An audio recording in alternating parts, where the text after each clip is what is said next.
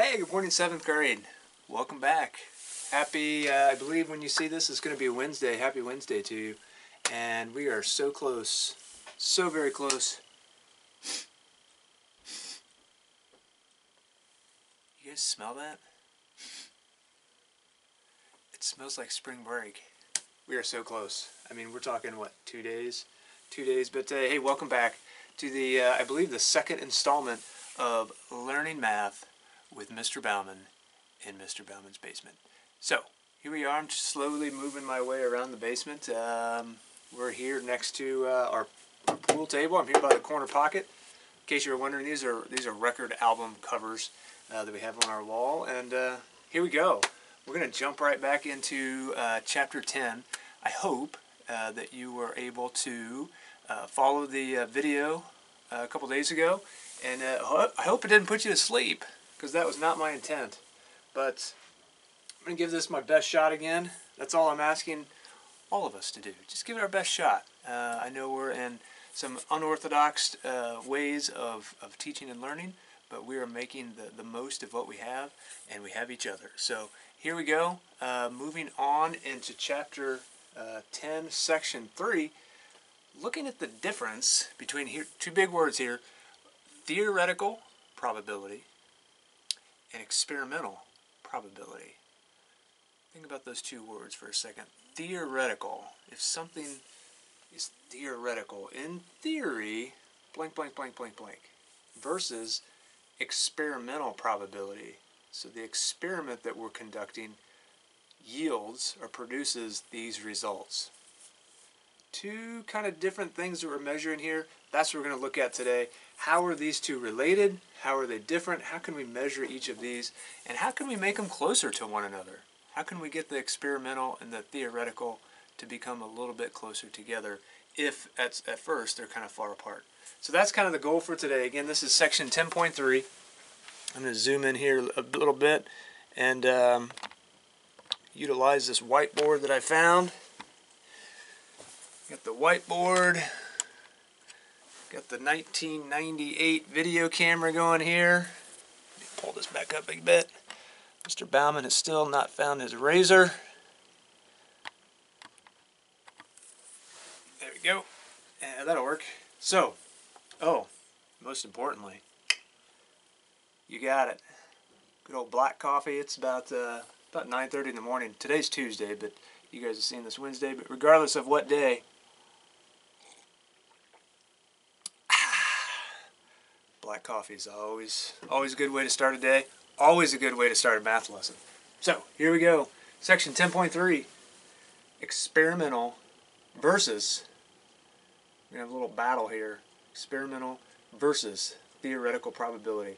Forgot to remind you, if you need to run and go get your notebook, any old notebook will do.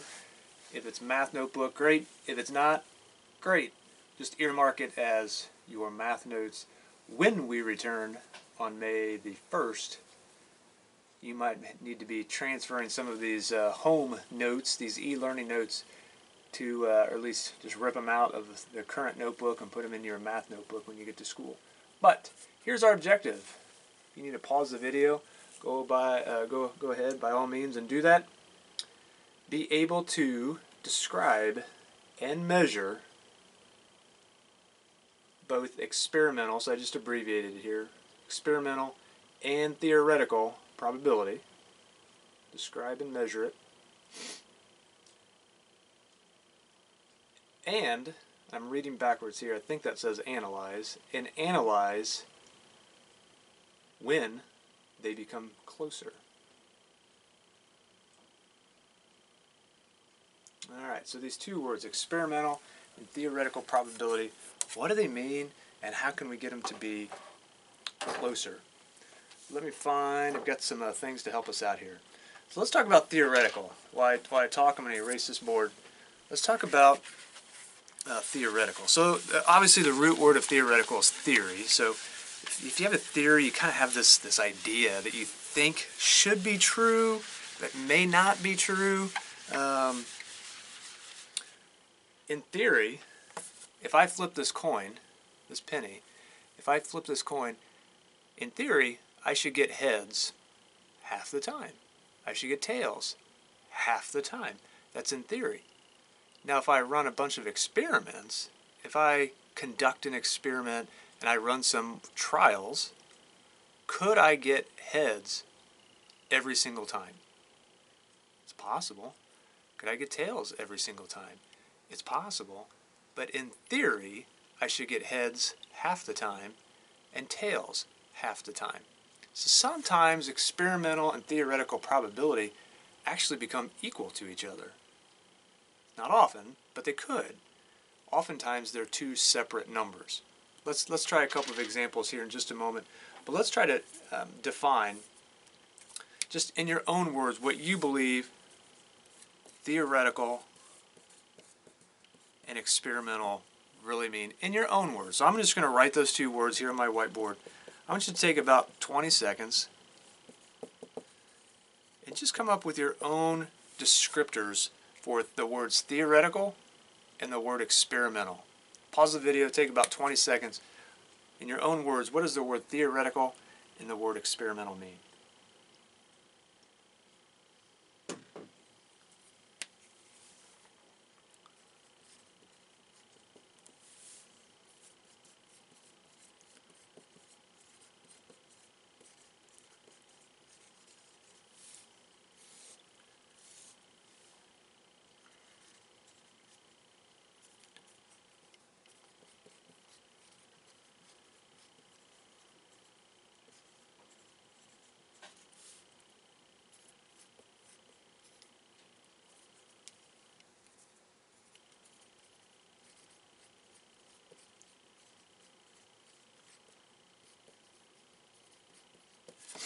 All right.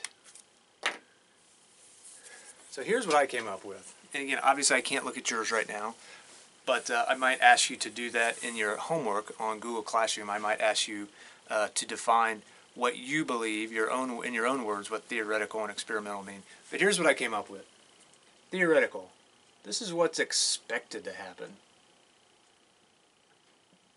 In theory, it's not supposed to rain today. I don't know if it is or not, because the day hasn't happened yet. But in theory, today, Tuesday, yeah, I don't think it's supposed to rain today. It's what expected to happen. On the other hand, experimental, this is what actually happens based off of a sample space. And right before we left school about a week and a half ago, we talked about the word sample space, what that means. It's a small group, it's a smaller subset of the whole population that hopefully the sample space is a true, accurate representation of the entire population. So experimental probability is what actually happened based off of the sample space, the trials that are included in that sample space. So let's try to put this into practice, and then we'll come up with our own kind of working formula for this. Let's go to the coin. So, in theory, let's talk about the heads. Good old Abe, honest Abe.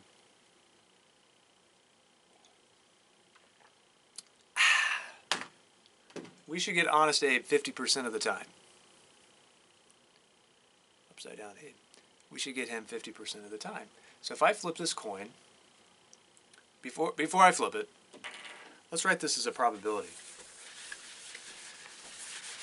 Erase real fast with my magical eraser. I should get probability of getting heads. Probability of getting, I'm just going to say probability of getting Abe. Good old Abraham Lincoln, one of my favorite presidents. Probability of getting Abe, in theory, so I'm going to label this the theoretical probability. The theoretical probability of getting Abe should be what? That's right. The favorable outcomes, there's only one favorable outcome. That's getting heads. That goes on the top. Out of the total possible outcomes, which obviously on a coin, there's only two. In my 43 years of living, I've never seen a coin land on its edge. So we're going to say the probability of getting Abe or getting heads is 1 out of 2. Obviously we could write that as a decimal, and then we could convert that into a percent. 0.5 or 50% chance. That's in theory. Two great words to use in math, especially when talking about probability, are the words in theory. So in theory we should get Abe 50% of the time. Now, that's different from the experimental probability. I don't know what the experimental probability is yet because I haven't conducted the experiment. But the experimental probability, I'm just going to start abbreviating these words, is based on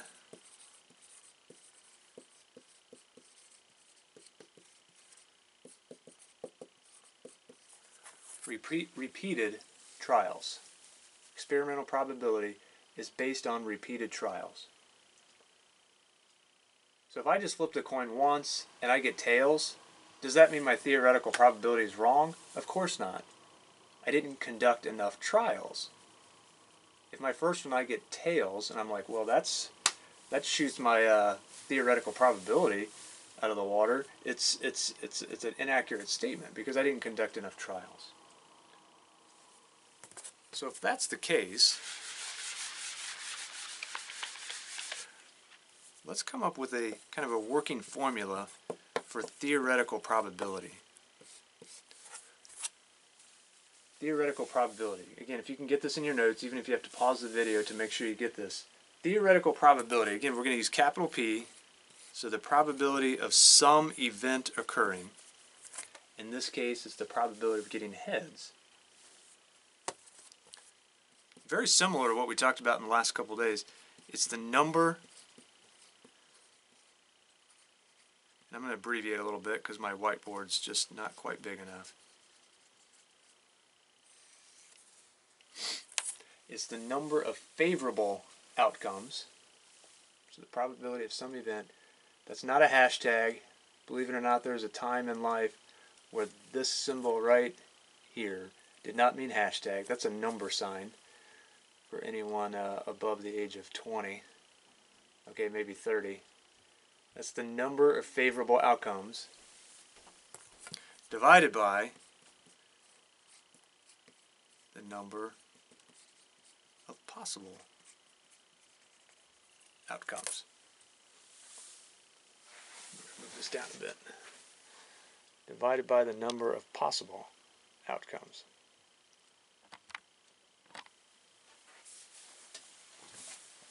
Sorry, I had to move the camera. Which for us, this should already be in your notes, the probability of getting heads, there's 1 favorable out of 2 possible.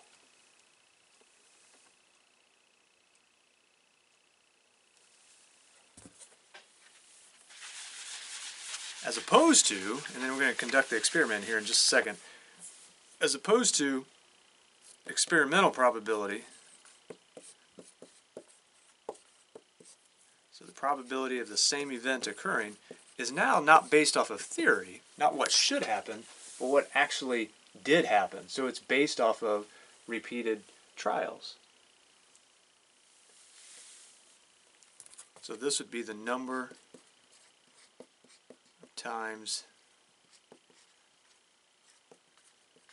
the favorable event occurred. It's kind of a lot to put on the numerator of this fraction. The number of times the favorable event occurred. Sorry about the messy handwriting. So how many times did it actually happen? In reality, not in theory, but in reality, how many times did we get heads? That's what we're going to do here in just a second. Divided by the number of trials that we are going to conduct.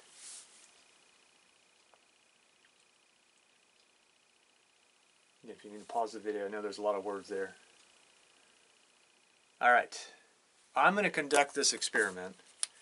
If you don't want to have to watch all 10 of these, I'm going to conduct 10 trials.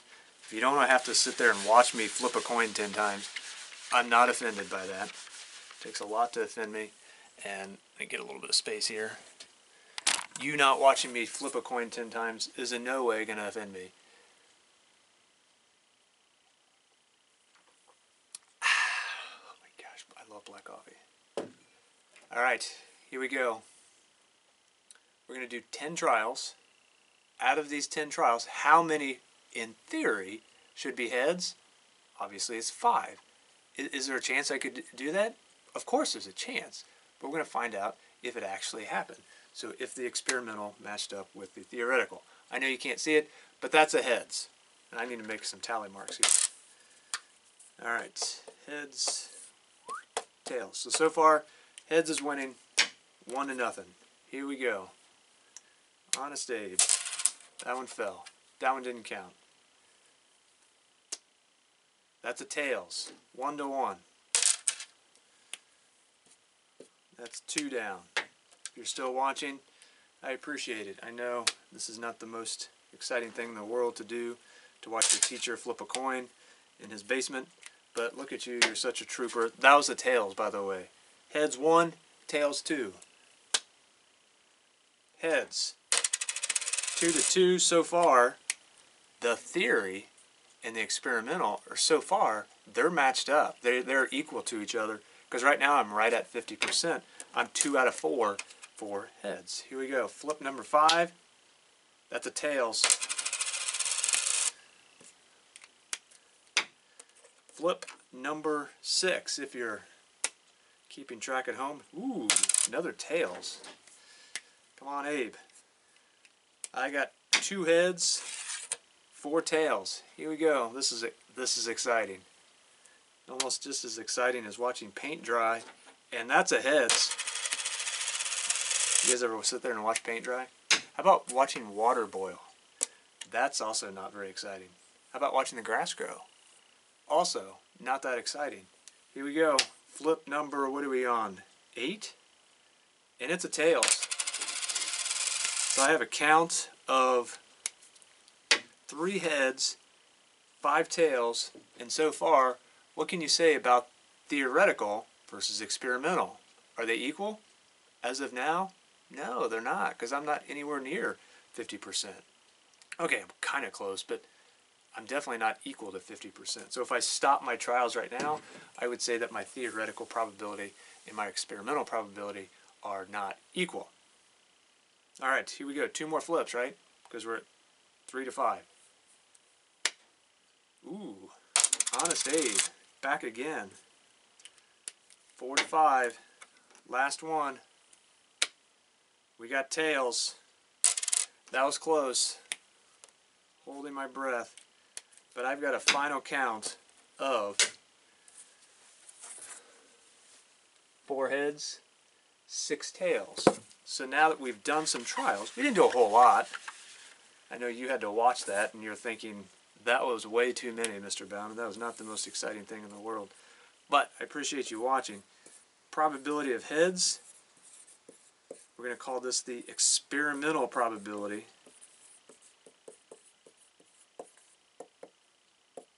How many times did our favorable event occur? It was 4 times. Out of the number of trials that we did, I labeled this experimental probability, so this is based off of trials. It was 4/10, which again we can write that as a decimal, convert it into a percent. So my experimental probability was 40%. Fingers out of the way. There we go. Experimental probability was 40%. My theoretical probability, which should be in your notes, I'll write it up here real fast. My theoretical probability was 50%. So 2 different numbers. And just by chance, they were not equal. Could they have been equal? Of course.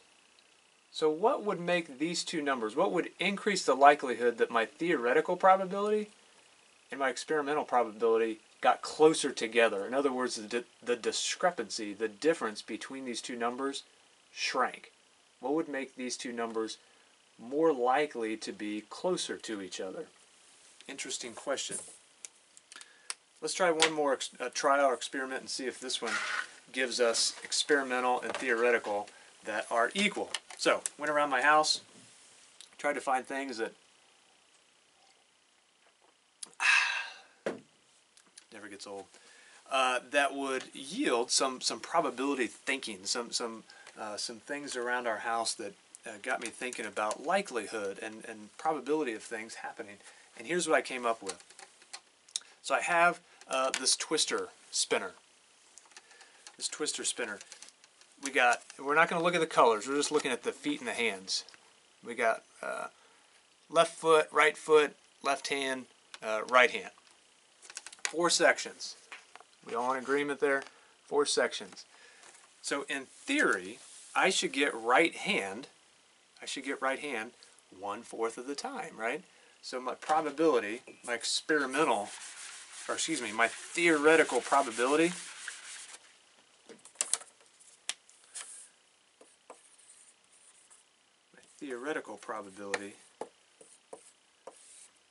of getting, let's go right hand. Theoretical probability of right hand. There's 1 section on the board that's right hand, but there's 4 total sections. So my theoretical probability of getting right hand is 1/4, which obviously that's 0.25, 25%. If we use one of the descriptors from the other day, it's unlikely for me to get right hand. So let's do a quick experiment. This time I'm only going to do 4 trials. And I want to see what my experimental probability becomes. In theory, I should get right hand 1 time out of these 4 trials. Alright, let's give this a try. Spin number 1. Big money, big money. Ooh, look at that. Right off the bat, I got right hand. So far, right hand 1, everything else 0. Here we go, spin number 2, big money, no whammies, no whammies. Left foot. Left foot. So far it's 1 to 1. Here we go.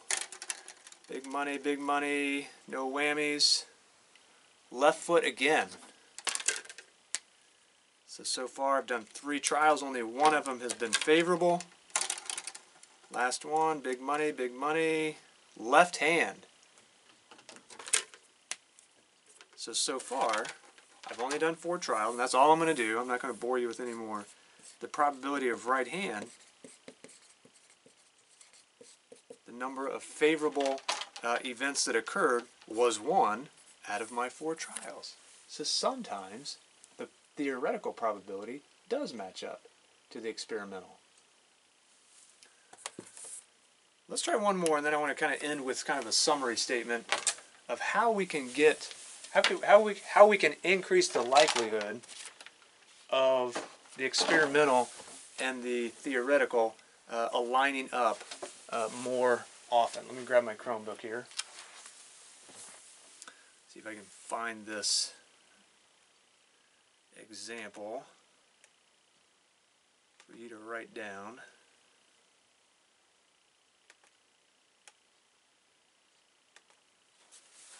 So if you need to pause your screen, go ahead and do so. But if you could at least paraphrase this problem.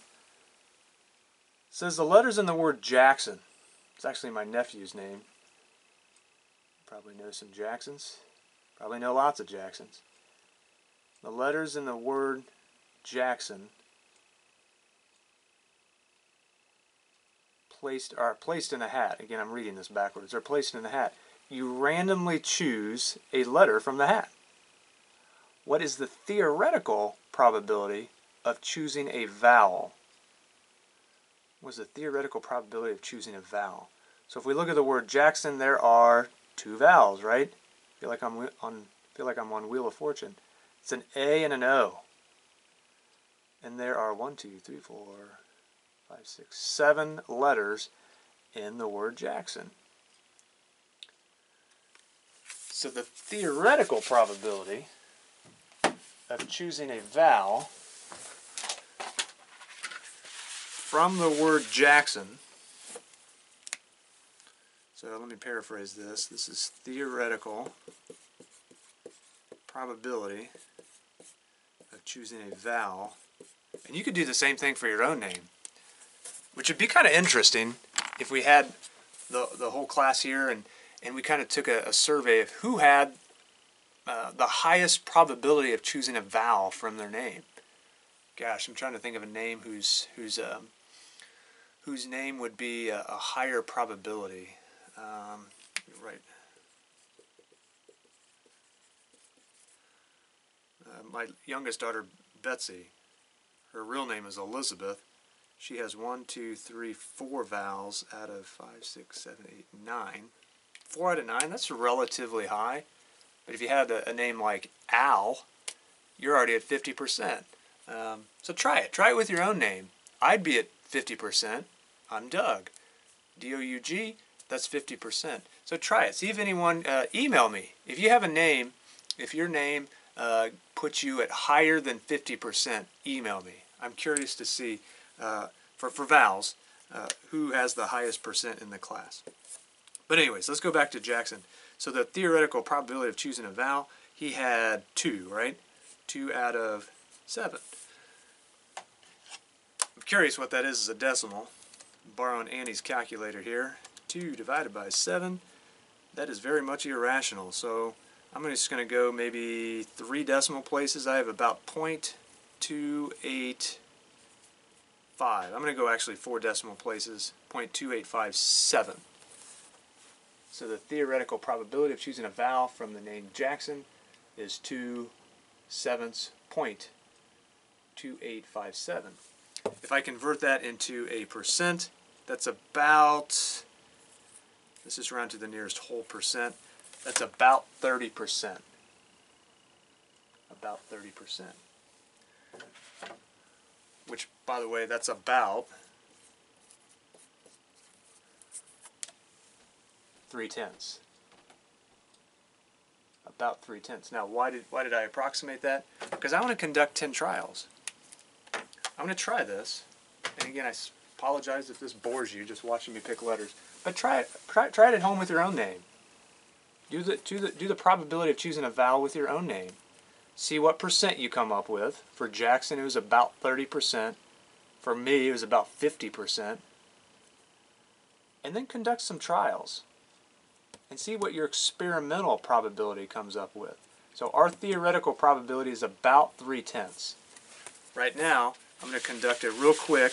I just realized I got a Zoom call with someone here in about 5 minutes. I'm going to kind of speed up the end of this lesson. Hold the applause for later. The experimental probability, let's try this out. This is again for the name Jackson. I'm going to do 10 trials. I'm going to do 10 trials. I'm going to do this not blindfolded, but I am going to close my eyes. I've got the letters of Jackson here on little pieces of paper, all the same size paper. So O, S, you get the picture. I'm not going to do this for every letter. I hope you believe me. They're all here. I'm going to put them on my whiteboard. I'm going to close my eyes, and I'm going to start drawing. Here we go. Look at that. Right off the bat, I've got an O. Keep some tally marks here. So 1 trial, 1 vowel. Next one, shuffle them up. Next one, N. Next one, S. That's 3 trials, and so far I only have 1 vowel. Next one, K. Another consonant. Shuffle them up, eyes closed. And I got a J. Again, out of 10 trials, how many should I get? That's right, I should get about 3. I approximated, but it should be about 3. I want to do 10 trials. K. Yeesh. So far I'm 1 vowel, 5 consonants. Next one, C, 6 consonants, 1 vowel. Next one, N again. 1 vowel, 7 consonants. What do we got? 2 more, right? 2 more picks, and I got a K. This is actually good because it goes to show you that they're not always equal, and we're going to talk about how we can make them more equal. And I've got one more pick. Here we go, and we got an N. Look at that. So my experimental probability, I got 1 vowel out of, let me move these papers back onto the pool table, and it kind of got erased a little bit, but you know what it says. Probability of a vowel, for me, experimental, was 1/10. Obviously that's 10%. So my experimental probability was I would say considerably lower than my theoretical probability. Last question, how can I get this number, this experimental probability, closer to the theoretical probability? Think for a second. Well, I get a drink of coffee. What can I do to the sample space to make the theoretical? Yeah, I've told them I'm speeding this up. Yeah, I just got my 2-minute warning from my Zoom call. How can I get what can I do to the sample space to make the experimental probability closer to the theoretical probability? Right now there's a fairly large discrepancy. I was at 10% for my experimental probability, but 30% for my theoretical. There's a fairly large difference or discrepancy between the two. What can I do to the sample space so that these numbers, these two probabilities, become more aligned? That's right. If I increase the sample space, so instead of doing 10 trials, what if I did 10,000 trials? What if I did 10 million trials? The difference between my experimental probability and the theoretical probability, the difference will shrink. They will become more aligned. They will have closer alignment, or what we call in probability, closer agreement. They will agree more the more trials that you conduct.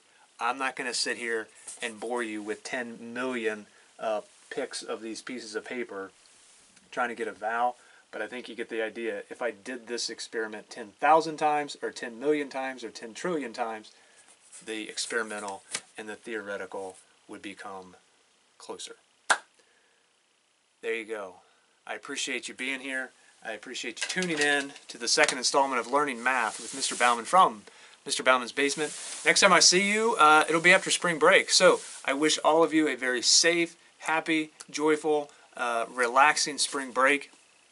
I hope it's full of lots of sleeping in, staying up late, watching movies, enjoying some good food, enjoying some good company with your family. And above all, I hope that you continue to be kind to one another, continue to be patient with one another, especially your family. And above all, please continue to pray. It is so important in these times, all times, but especially now, that we continue to pray for one another, continue to pray for peace, both in our world and our country, but in our homes, within ourselves, some inner peace, and ask God to continue to be with us and bless us with His abundance of gifts and blessings. We have a lot to be thankful for. So please continue to pray for each other. Know that that I'm keeping each of you in my daily prayers for your safety and well-being, always, especially during spring break. So until we see each other again, thanks for tuning in, and have a wonderful spring break. Thanks, guys. I really do miss you a lot. We'll see you in about a week. Unless you're Lily Bauman, I'll see you in like 2 minutes. All right, see ya.